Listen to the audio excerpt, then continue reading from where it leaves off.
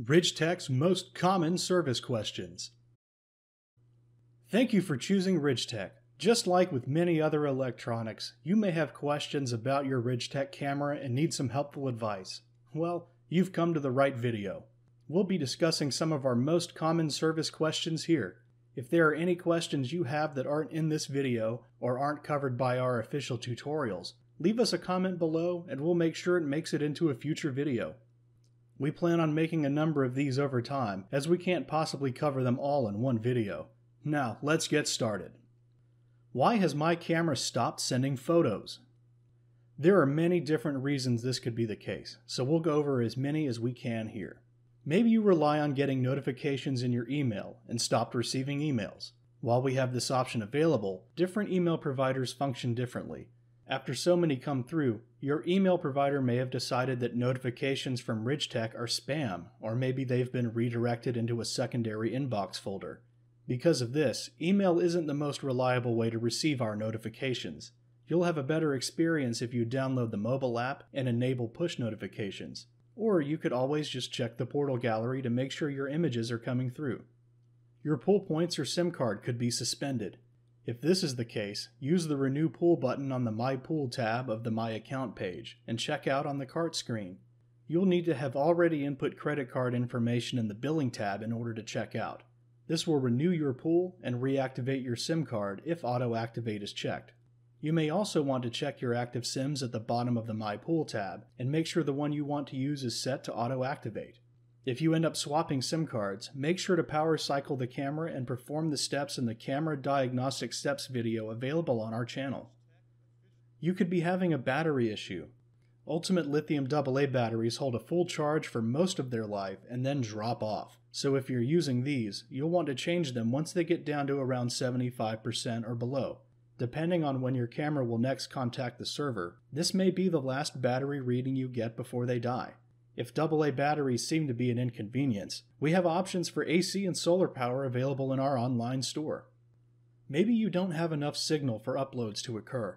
Our Lookout Dual cameras in the US come with AT&T and Verizon SIM cards. AT&T will switch to 3G when the signal is too low for 4G, and will be unable to make uploads with a signal strength of around 15% or less. However, Verizon no longer supports 3G, so when your signal using Verizon gets down to around 50% or less, your camera will generally be unable to send uploads. Use this knowledge to scout for a better location to deploy your camera.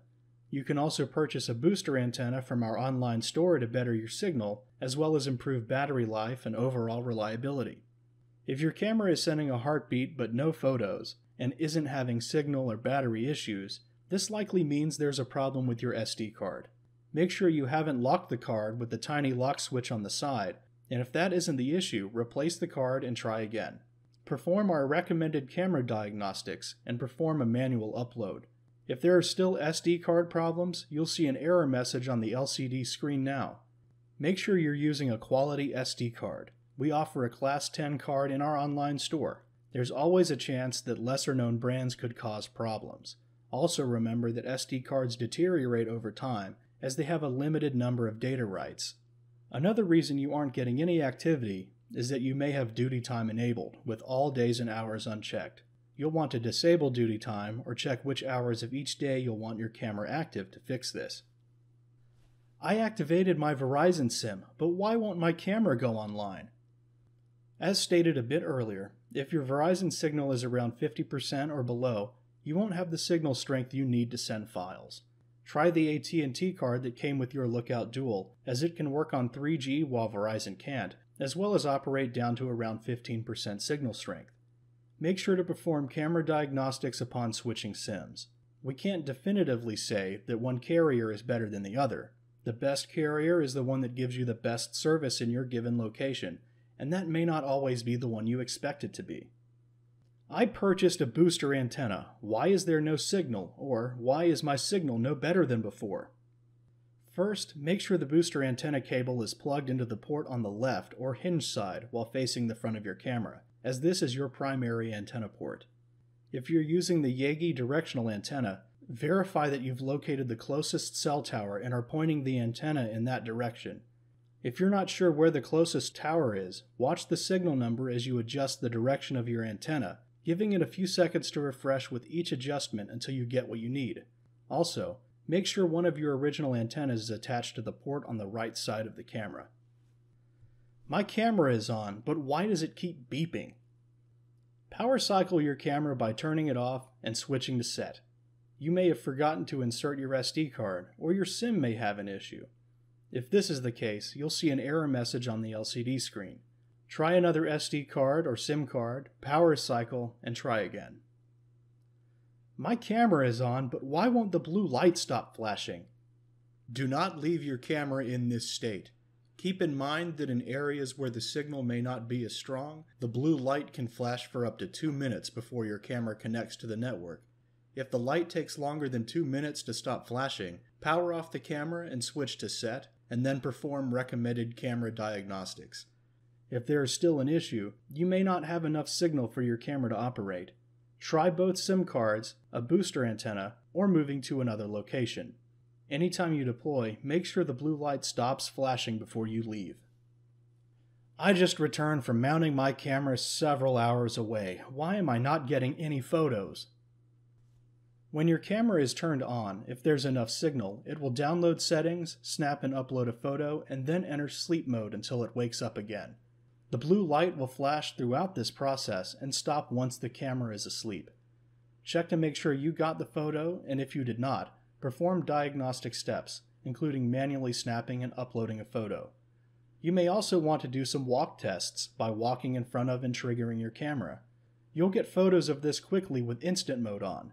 Remember that if you have schedule mode on, it may be a while before you get any uploads. You might also have duty time enabled with certain hours of the day turned off. It's a good idea to have instant mode on when deploying your camera, so you can do a walk test and then change any settings you need to before leaving your camera. Why am I getting so many photos? Your camera can be triggered by motion and by a time-lapse setting. Check time-lapse to see if it's enabled and what it's set for to make sure this isn't the problem. If you're getting too many motion triggers, there are a few things you can try. Increase quiet time to have the camera rest longer in between events. Alter your mounting strategy, as your camera may not be completely secure, so it could be moved around by wind or other forces. Or clear any weeds, brush, or limbs directly in front of the camera that move easily in the wind. In general, the sensing zone is the lower half of the image. If loose limbs and brush are in the way, try aiming your camera lower by tilting it forward. RidgeTec has specially designed our Fresnel lens and PIR sensor with a partner in Germany to include sneak-by protection. This means that when mounted higher up, the camera can still detect motion at a steep angle below the camera, so sometimes what triggered your camera could be hidden by the info strip or located just below the image. If this is a constant problem, lower your camera 3 to 4 feet and aim it horizontally. Our lookout cameras also contain a PIR sensitivity switch, which is located underneath the power switch on the inside of the camera. It has low, mid, and high settings, so feel free to lower the camera's PIR sensitivity if you're getting too many motion triggers and are having difficulty figuring out what triggered your camera. My camera's in video mode, so why won't my videos play when I click on them? When triggered in video mode, your camera will record a video and then send the first frame to the portal as a thumbnail. This thumbnail has a green play button in the top right corner to distinguish it from a photo mode thumbnail. The purpose of this thumbnail is to allow you to see what triggered the camera without spending points on several videos you may not need. To view your videos, click the wrench at the top of the gallery to open management mode, click the action button, and then request video. You can refresh and monitor the Actions tab to see the request status, and then view the video in the gallery by clicking the thumbnail after it's had a white play button placed over top of it. You're also able to retrieve the SD card from your camera and view any videos on your PC without spending extra pool points. How long does it take for requested videos to upload? This depends on when your camera will next contact the server to send heartbeat info or upload files. If your heartbeat intervals are set far apart, or you're running in schedule mode with longer time intervals, this could take a while. In instant mode, you'll get it after the next time your camera wakes up to capture something. You can check the status of your request in the Actions tab and even cancel it if you need to. Once again, you can also view the files from your SD card on your PC. How do the pool and rate tiers work? We have a video specifically for this on our channel called Monthly Billing in the Pool. You'll get more out of watching that video than if we were to try and compress that information into a paragraph or two here. I have points in my points reserve, but my pool is suspended. Why? Your points reserve is only used when your account and therefore your pool is active.